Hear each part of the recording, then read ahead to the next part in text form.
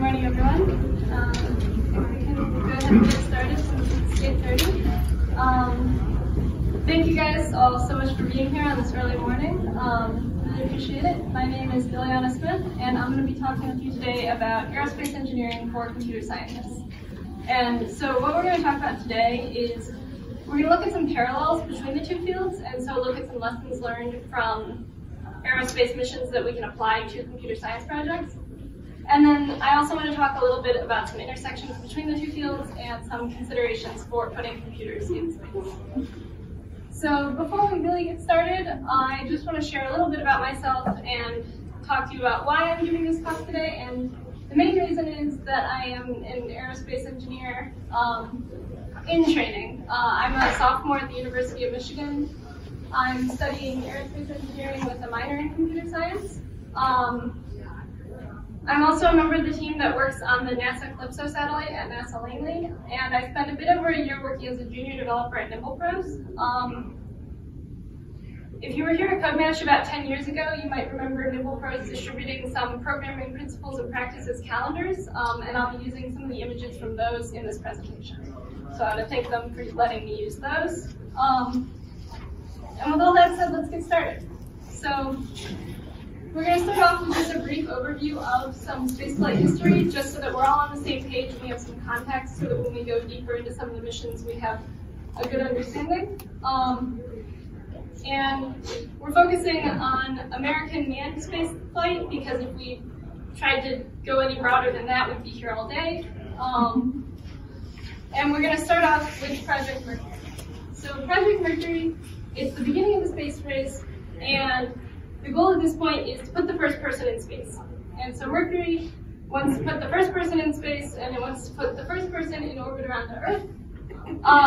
They lost to the Soviets by 23 days on the first person in space, and by quite a bit more on the first person to orbit the Earth, but they did put the first American in space and the first American to orbit the Earth. So that was a success. And after that, they started looking towards the next phase of the space race, which is to put someone on the moon. And so Project Gemini, what they're trying to do is, this is sort of this iterative development of technologies that they're going to need for the moon landings, but they want to test it in a slightly less dangerous environment in orbit around the Earth, instead of going all the way to the moon to test some of these things. So Project Gemini, you have the first American spacewalk. Obviously that's very important, because if you want to walk around on the moon, you should be able to get out of your capsule and walk around. That was successful. And then they had the first space rendezvous. So they launched Gemini 6 and 7 separately, and then they came within about a foot of each other. They managed to find each other in space and get within a foot of each other. So that's that bottom left picture. And then the first space docking was Gemini 8, and it was a little dicey at times, but they did make it work. And that's the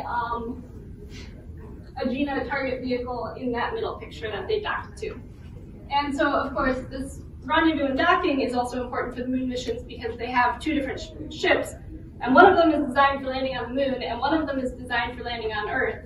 And if you send people down to the moon and they come up and they can't get to the ship to land on Earth, that's obviously a problem. So it was very important that they got all this stuff figured out with Project Gemini.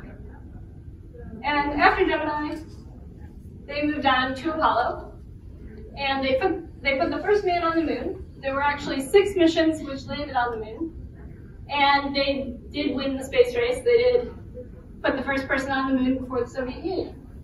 So that was a very big success. I want to take a side note here and just point out that that little tiny triangle at the top inside that circle, that's where the astronauts were.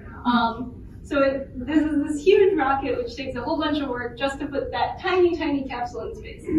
And that kind of has a parallel with some computer science stuff, because if any of you have ever built like even a small app, you've probably like noticed how much back end it takes just to have a teeny little bit of user interface functionality. So I just think that's a little like interesting thing, is like it takes a lot just to get a little bit to happen.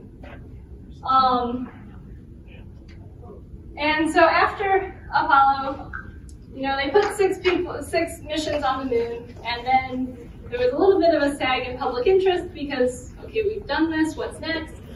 And so about 10 years later, they get the space shuttle done. It's a little less urgent because they're not trying to beat anyone to anything. So in the 1980s, they start off the space shuttle. First reusable spacecraft, which is very exciting.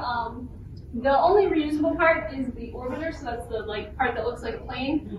The two white rockets on either side, and then the orange tank, those were all disposable. Those would burn up after they jettisoned, for the most part. And so even though it was only partially reusable, it was obviously a big step to all of the reusable rockets we see today, where they're landing them on aircraft carrier, boats and stuff. I don't know. This is the first step.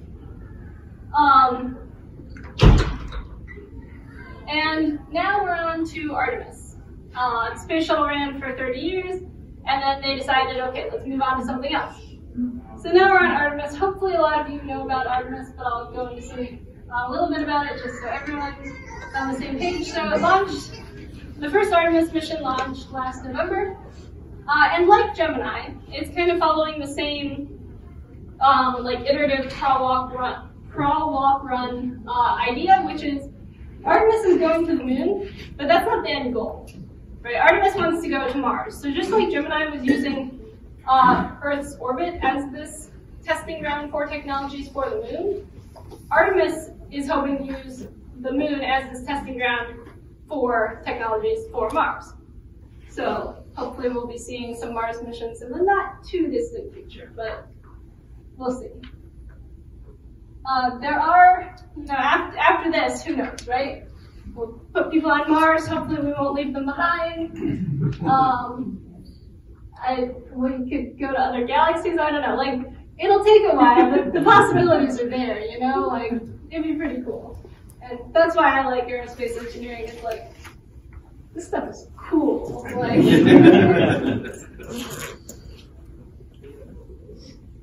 Okay, so that was our overview. And so just so you have a little bit of an idea of how the rest of the presentation is going to go, we're going to go really deep into 3 of the missions that we just talked about, and 1 additional one, which we'll get into later.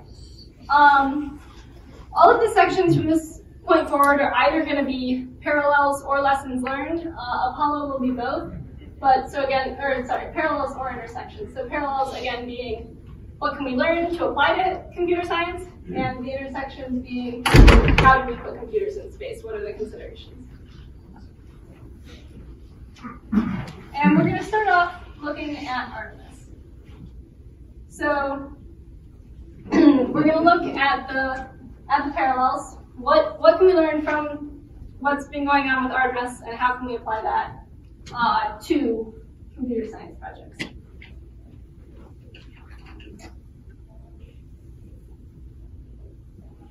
And with Artemis, for a long time people were really skeptical about Artemis, and I actually had to change my slides as I was working on them because Artemis finally launched, so it changed a bit.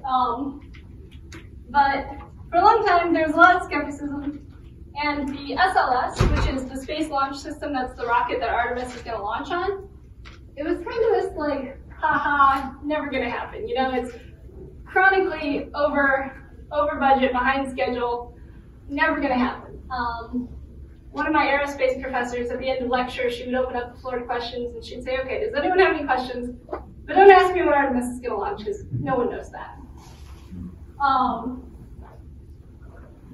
And the plan with Artemis was, they started the program in 2011 as they were kind of retiring the space shuttle, and they planned to have the first launch 5 years later. And 6 years after that, they had the first launch. So there were a lot of delays.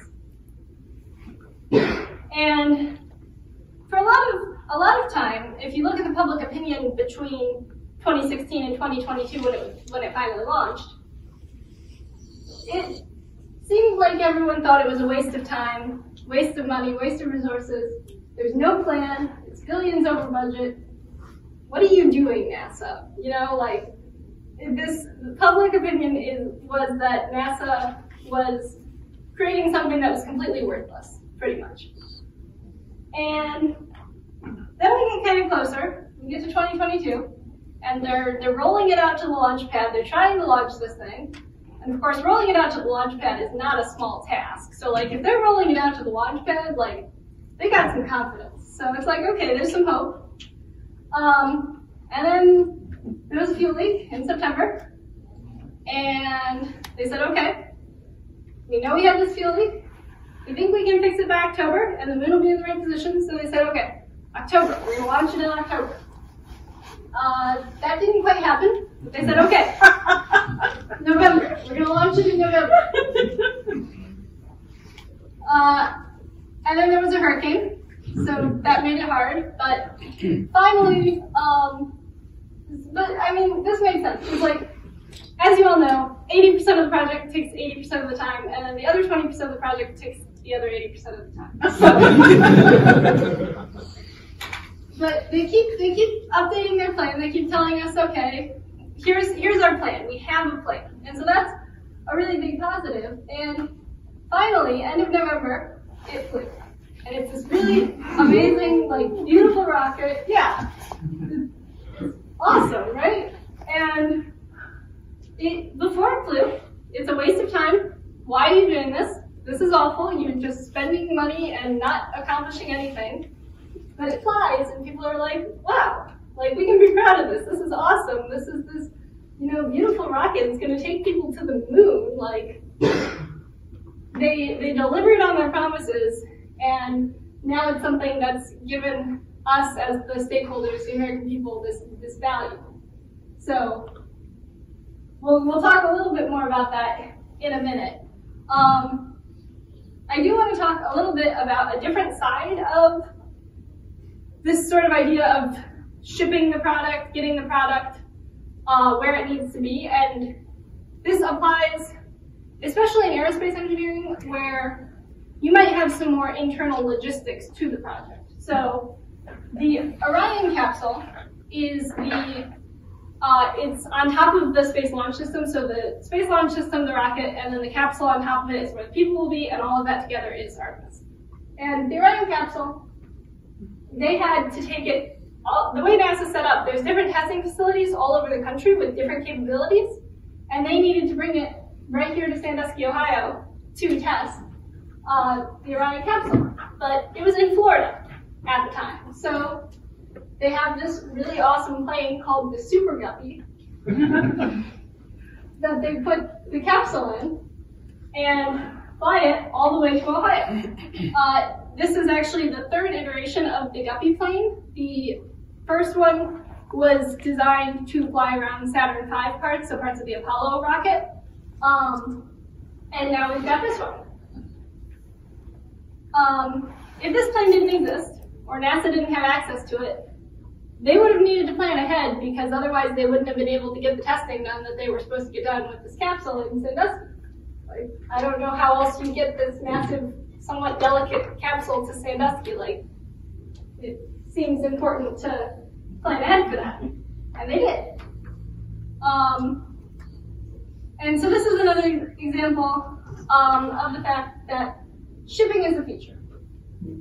And what we mean by this is, first, product is useless if it's never shipped to the customer. So don't let perfect be the enemy of the good. A perfect product that has all the features and no bugs and the customer never gets, why'd you build it, right? If the SLS had been perfect and never launched, why'd you build it? What was the point?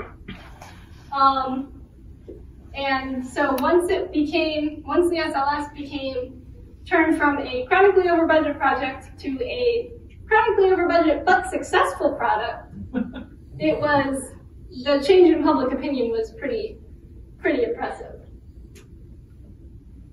The second thing that we mean when we talk about shipping as a feature is that logistical considerations for testing facilities, manufacturing capabilities, etc. should be taken into account so that those processes can be executed smoothly. So if you're designing a website and you're like, okay, it's going to get 1 million hits per day, you should have some evidence to back that up. But if this is your belief that you're building this really cool website and everyone's going to want to visit it, and it's going to have so many hits per day and it's going to be really, really, really popular, assuming you have evidence to back that up, you should also have a plan in place to test for that before you launch the website and a million people hit it and it crashes. So that's similar to how NASA had the Super Guppy, and they knew that they were going to be able to use this test facility and they were going to be able to get everything to the test facility, and it was all pretty well planned out. The other thing that I want to talk about is updating the plan. So like we talked about, NASA has been really, really good, especially in the later phase of as they were ready to launch and it just kept getting delayed by a little bit. They've been really good about telling us why it was delayed and saying, okay, we have a plan, we're going to fix it by X date, the moon will be in the right position by X date, so we can launch it at X date. And yes, that date did keep changing, but as it changed, they told us. And it's important to be able to update the plan, because just continuing to work on a project and saying that, you know, okay, it didn't get done today, maybe tomorrow. Like, if it's delayed, there's probably a reason, and if you know the reason, you can fix it.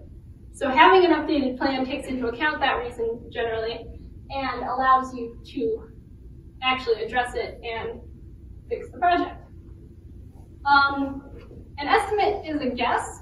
The new date is a guess, but it should hopefully be informed by a plan, and the plan will help you actually finish the project, and that's the valuable part.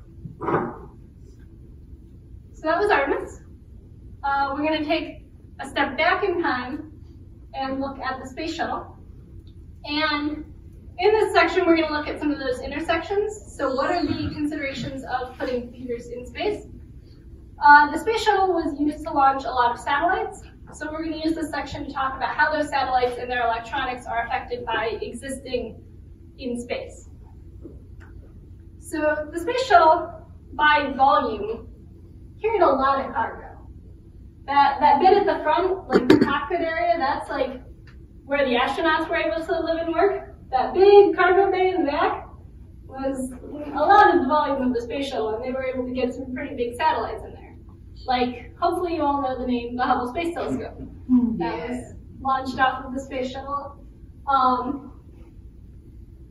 And if you don't recognize the name Hubble Space Telescope, hopefully you recognize some pictures. I mainly include this slide just so that I can showcase another reason I love aerospace engineering, which is, wow, those are pretty, right? Yeah. Like, yeah. So Hubble's amazing. It's really impactful. It's been very prolific. These are some amazing images, and these are like a very small subset. So if you don't know Hubble, go look up Hubble and look at some more pictures. But Hubble's in space. And the thing about space is it's not very nice to people or computers. And it's a little bit susceptible to radiation from the sun. And the sun, as you can see in this very definitely to scale image, it throws radiation in all directions. It's constantly throwing off radiation. Luckily, here on Earth, we have this beautiful magnetic shield, and it protects us from the radiation.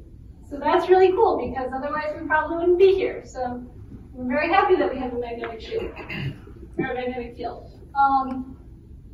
And as computers and electronics have gotten more complex, they've gotten more susceptible to errors caused by radiation. And while we do have this magnetic field, there is a side effect to it, which is that some of those high-energy radiation particles get trapped in what's called the Van Allen belts. So you've got these two belts that are just kind of chock full of high-energy particles that are very bad for computers. The inner belt is mainly protons, the outer belt is mainly electrons, but what you need to know is you don't want those to hit your computer.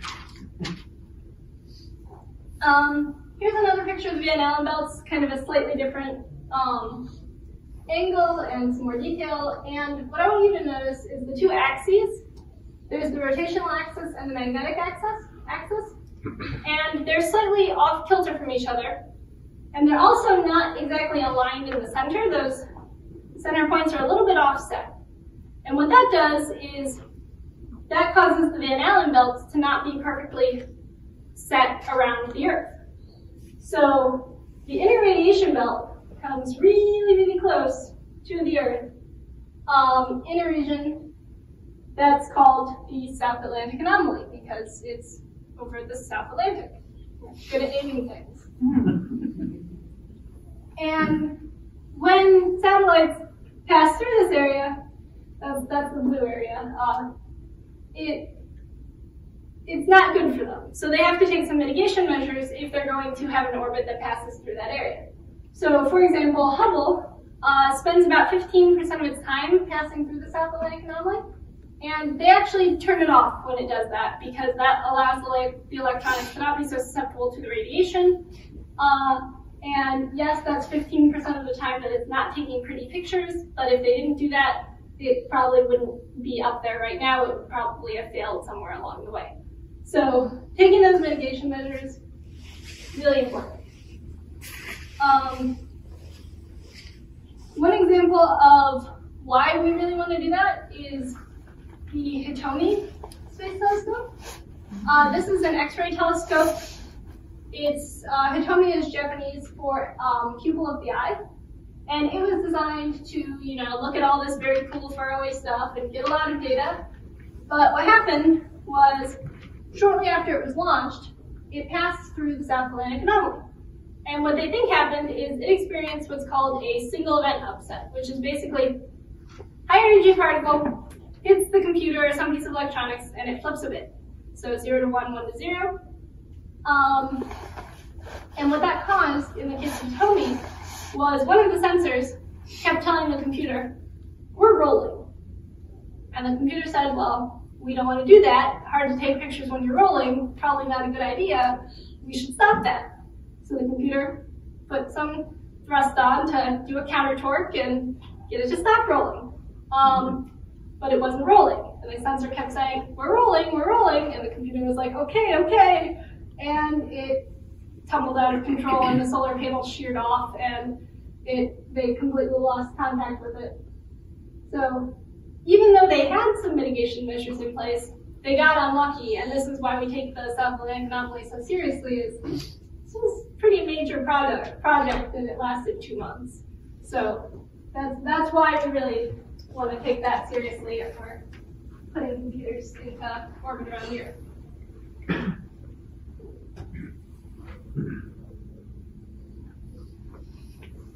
And another example of a computer that's been affected, or a satellite that's been affected by the South Atlantic Anomaly, is the Calypso satellite. So during my internship at NASA this summer and then throughout the school year, I've been working on the Calypso satellite, and it was launched in 2006, and its electronics, like other electronics, are susceptible to radiation. And Calypso has this really cool laser that it uses to collect data on clouds and aerosols in the atmosphere. And while the computer is very well shielded from radiation, the laser isn't as much. And so what you can see from this chart is each of those dots is a time when they tried to fire the laser and it wasn't up to the energy that they expected, because they need a certain amount of energy to get the data they need. So the purple, the red, the gray, those are very high energy drops. They barely get anything out of the laser. The other colors are a little bit of an energy drop, not quite so bad. And that yellow outline is the South Atlantic Anomaly. So yes, there are anomalies elsewhere. There's still radiation elsewhere above the Earth, but really big problem right there. And that causes a lot of the issues that Calypso has had with the laser. And so this is just a really good example of how impactful the South Atlantic Anomaly is on spacecraft electronics. So what? Yeah, sorry. The South Atlantic Anomaly, would something like, say, cell phone service be poor in that portion of the Earth, or is that something that wouldn't be affected by that? If it was satellite-based, possibly. I don't really know. Sorry. Is this where the Bermuda Triangle is? No.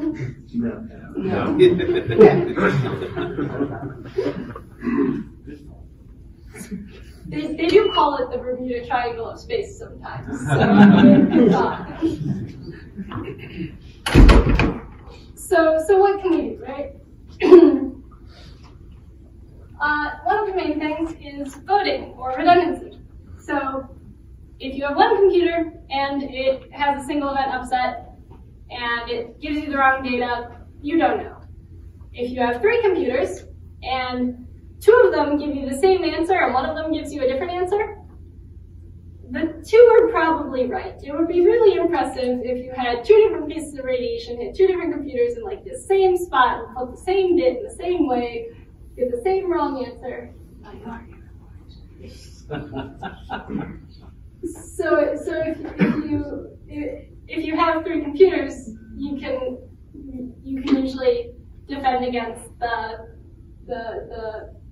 effects of the radiation in that way. In aerospace engineering, though, we usually are trying to cut down weight. Like that's our biggest factor all the time is less weight, because it takes a lot of fuel to get even a little bit of weight in space. So we try to avoid more weight, and obviously sending 3 times as many computers, not as good, but it is an option depending on the application. Another thing that we'll do sometimes is SRAM or DRAM. So SRAM is static RAM, and DRAM is dynamic RAM. And so SRAM is a little bit more complex, a little more expensive, but it's really good. It's a lot less susceptible to single event upsets than DRAM, and so that's why static RAM is often chosen in satellites, but again, it depends on the application, and there's a lot of other factors. Another big one is feature size. So that refers to the size of the components on the circuit board for the computer. And if you have a computer here on Earth, it probably has a feature size on the order of 5 nanometers.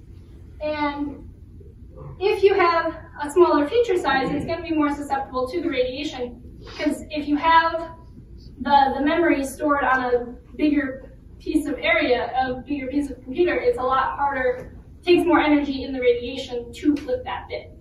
So that's why Perseverance rover has a feature size on the order of 200 nanometers.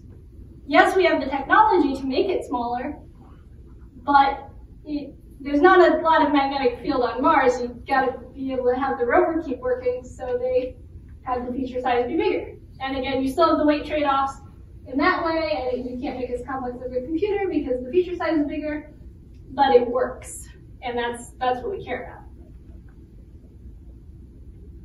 So this all kind of feeds in. I know that this was an intersection section and not a parallel section, but we are going to talk a little bit about a programming principle, which is, you want to keep things stupid simple.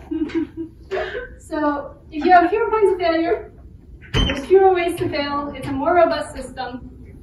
And so if you want to press that button on the computer, you press the button, right? Don't build the Rube Goldberg machine. Just press the button.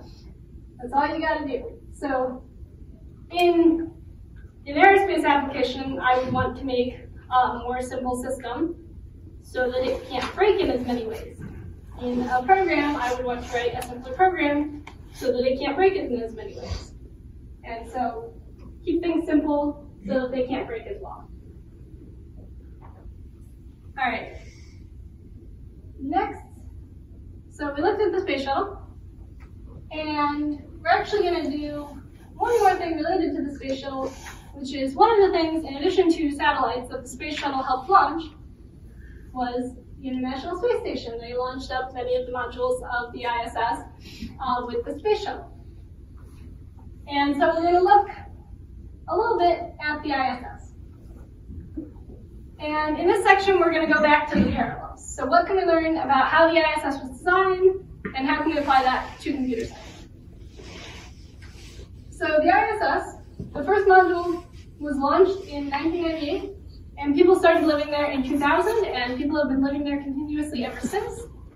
And we've learned a lot. It's been a really successful example of international collaboration in space. Overall, it's just been this really amazing thing. And it's a really good example of the modularity that you can achieve with Aerospace systems. So Aerospace is trying to work towards more modularity in most cases. We're not going to talk about the aircraft side of things. It's harder to get modularity with aircraft. Maybe it's a matter of time, but aerodynamics make that hard. So we're going to go out of the Earth's atmosphere so that we can be a little bit more modular. So this is how satellites used to be made, and some of them still are. I want to put a camera in space to take pictures of hurricanes. So I'm going to get my camera, have my camera so that it goes into space well, it's protected from radiation, all that stuff.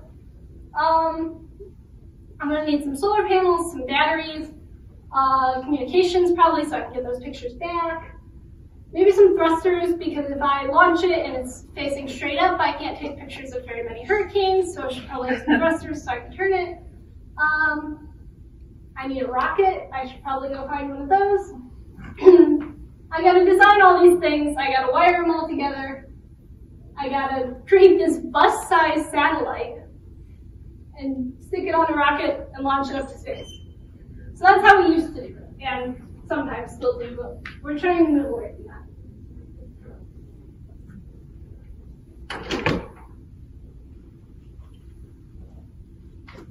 And we're trying to move away from that because that's an innate pattern, right? If one thing breaks, it all breaks, it's all wired together. I had to design all of it myself, which I care about the camera. What's all this other junk, right? So, similarly, if you're building a program, it's better to have different things in different places, because if one thing breaks, and that just means everything breaks, how do you know what broke? So if I just build a satellite and it doesn't work, how do I know why?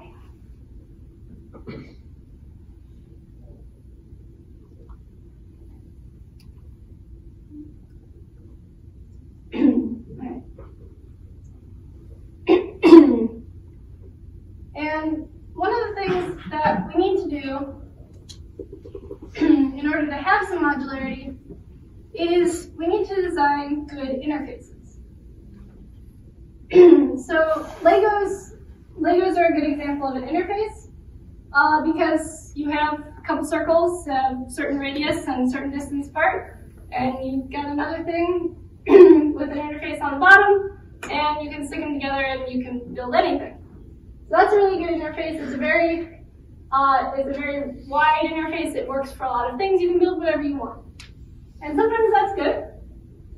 In a lot of cases, you want a really inclusive interface like that. Sometimes you might want a more exclusive interface. So, as you all know, Apple recently moved from USB-C, or from Lightning to USB-C for charging their products. And as the consumer, this is great for me. I want this more inclusive USB-C interface because I can plug my iPhone into that, I can plug my Nintendo Switch into that, there's so many things that I can use that interface for, and I can carry around one cord. So for me, on my side of things, that's great, I want that more inclusive interface. But on the other side, on the producer side of things, you want, obviously, the more exclusive interface. The Lightning cable was great for Apple. They could sell the Lightning cable, and you had to buy that, and you had to carry that around, and you can only use it for your Apple devices. And it worked well for them. So depending on what kind of interface you're trying to design, you need to consider whether you want that interface to fit better with more things or to only fit with one specific thing. So if I'm trying to create a module for a program and I want to be able to switch it in and out to get different functionality, then I'd probably have a more inclusive interface. But if I have something and I just want to stick two things together and hopefully not have to deal with it ever again, then it could be a more, custom exclusive interface just for those two things. And so now that we've figured out these interfaces and stuff, Aerospace is moving to CubeSats. So I just have to build a satellite. I can take my camera and put it in this little CubeSat. It's probably got some standard solar panels, some standard communications, And then I can go to a big space company, I can say, hey, I got a cube, it's got a camera in it. I'll say, hey, big space company, you have a rocket, you got some empty space there, can I have a seat? And big space company will say, yes, give me some money and I'll take your satellite and I'll put it in space. And I'll say, great, and everyone wins. Now I have my satellite in space, I didn't have to build a huge bus-sized satellite, and it's a lot cheaper, still expensive to put things in space, but a whole lot cheaper to put a little cube than this huge satellite for the same functionality. So this modularity, this standardization has been really good for aerospace. And of course, that's something that we work towards in computer science as well. And another reason that modularity is a good way to go for aerospace is there's kind of this idea of the moon not just as this technological stepping point towards Mars, like Artemis is using it for, this like technological proving ground, but in the future, once we've proved the technology, what if the moon is a logistical stepping point to Mars? You know, I launch my rocket, and I'm going to orbit the moon, and then I'm going to head off to Mars. And let's say, you know, I run out of fuel, I get a flat tire on my way to the moon, and, you know, I got to fix these things.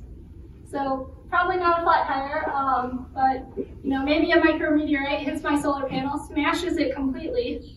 I can go to the solar panel repair guy on the moon and say, can I have another solar panel? And there will be this standard interface on my rocket, and I'll unplug my damaged solar panel and I'll plug in the new one, and I'll refuel and I'll head off to Mars. So if we can get this modularity, if we can get this, also the standardization of the interfaces in aerospace, then we can get this future. And so if this is a future that we want to work towards, that modularity, that standardization is something that in aerospace we're going to be working towards a lot more in the future.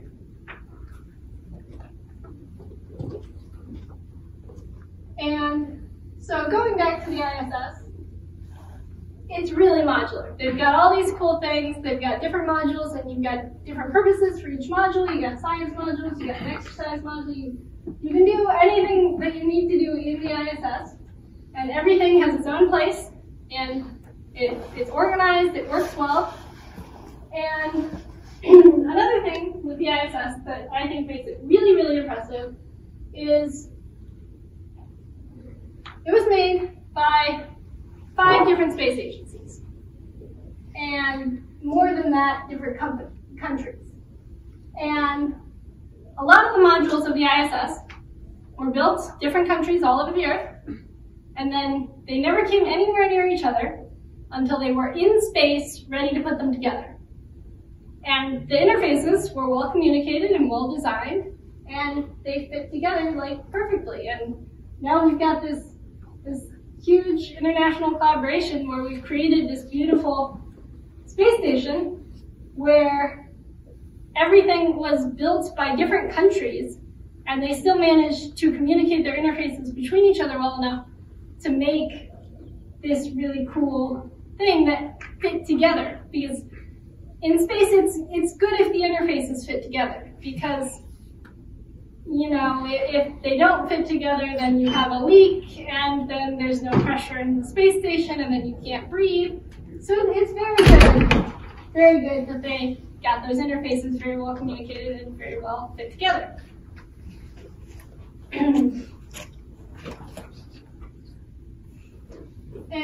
the idea of having the modules with all their different purposes feeds into the principle of separation of concerns.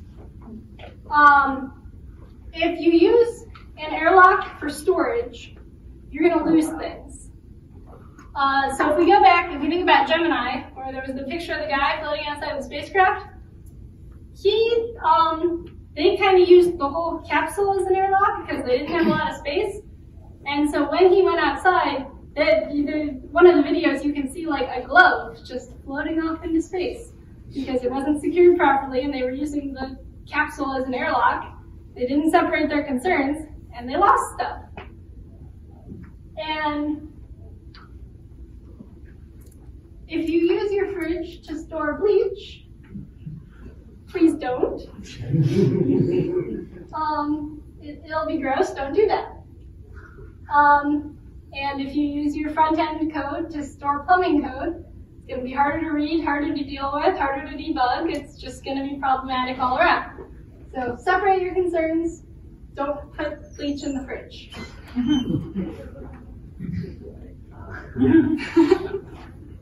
If you take nothing else away from this talk, don't put bleach in the fridge. Bonus tip.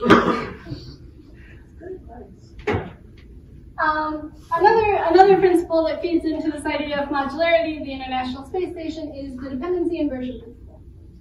And with the dependency inversion principle, the basic idea is modules should depend on interfaces rather than implementations. So let's say, I want an Xbox, right? I want to be able to sit at home, play on my Xbox. Sounds like fun. Some cool games, I want to try some out. So I'm going to go to the store, buy an Xbox, bring it home, unwrap it, set it up, get out my soldering kit, pull some wires out of the wall, take the Xbox, the cord, and I'm going to solder that into the wall. And then I'm going to get my TV, right? There's like some wires in the back of the TV, and there's a wire from the Xbox. I'm going to solder those together. And now I can play on my Xbox. That's great. That's how all of you do it, right? Yeah. Thank you. Good. Yeah. And then let's say, I have some little brothers. Let's say I invite them over to come play in my living room, and they're throwing a ball around. And the ball hits my brand new Xbox. And I have to get a new Xbox.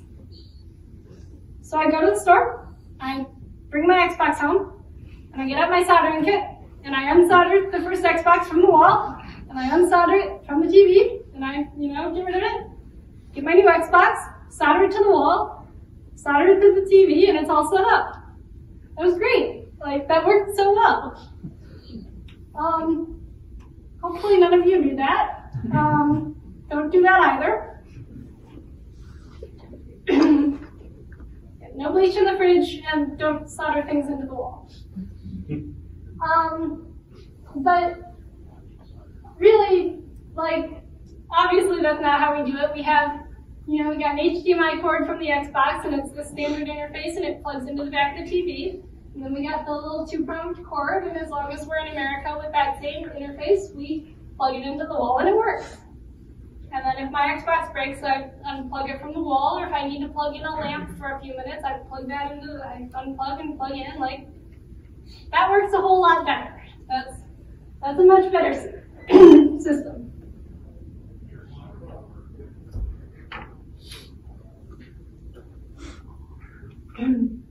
And what that means is that I don't have to care what the wires look like behind my wall.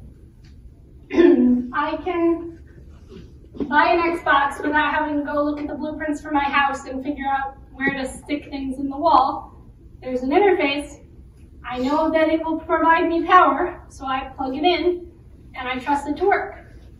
So in code, you build an interface, and you don't tell anyone how it works in the back end. You don't tell the other modules because they don't care. As long as you do what you promised, it generally is going to work out fine. So the interface has a promise, and the other modules that depend on it believe that promise, and they fit together, and the code runs.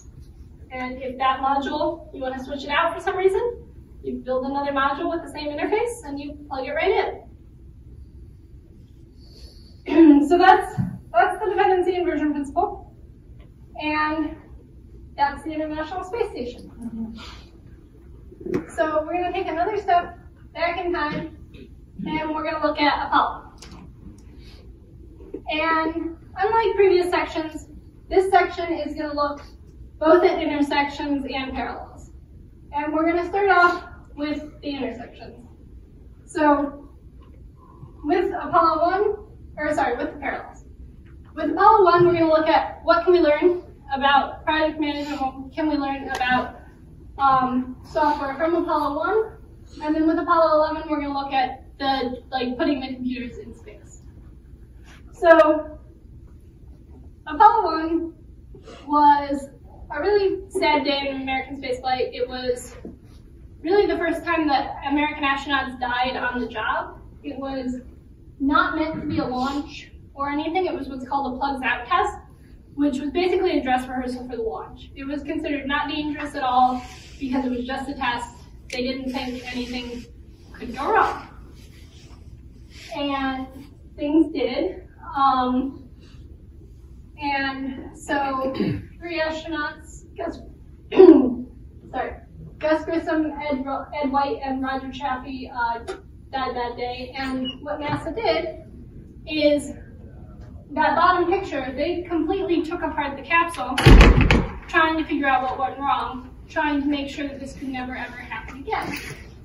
They found as much as they could as to what went wrong and how they could prevent that. And one of the biggest things that they found was sort of related to insufficient testing and not testing in the right environments. And so what happened was the capsule was pressurized with pure oxygen because at the time there were some technology considerations. First of all, the weight considerations of trying to build the plumbing and stuff for a 2-gas atmosphere would have been kind of complicated. And there were worries about having nitrogen in the atmosphere affect the astronauts in bad ways just because of how it would have been wired up. So they went with pure oxygen. And fire needs oxygen to burn, and things in a pure oxygen atmosphere burn really fast. But they tested, and they tested all the things that they were going to have in the capsule, and they planned, when it was in space, to pressurize the capsule to 5 psi. And they tested everything at 5 psi, and it burned, but not at a speed that they thought was too dangerous. They thought, okay, if there's a fire at this speed of burning, we can put it out and it'll be okay.